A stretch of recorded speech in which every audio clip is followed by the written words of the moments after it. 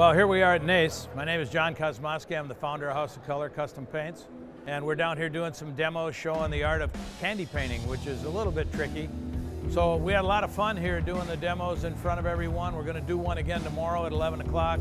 We went ahead and did some two-tone bases and shot a couple different candy colors over some fenders. We did a candy brandywine over Galaxy Gray and Orion Silver. And then we inverted it on the other fender and we did a candy blue over that.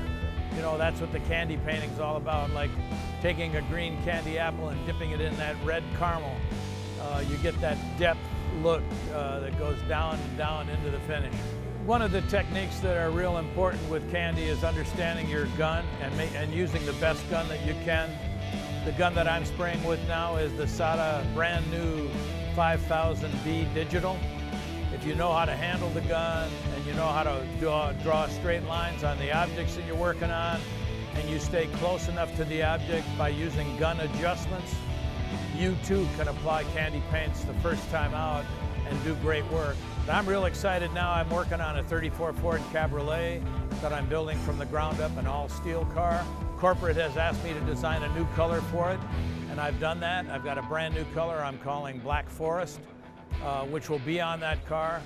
And there's many other painters around the country that are designing colors for factory package for our new system. So we're all excited about this. You never get tired of making objects beautiful, and that's what happens here. You're taking something and making a piece of art out of it, a piece of beauty that looks like depth, like you can reach down into it. You know, that's what it's about. That's why they're so popular.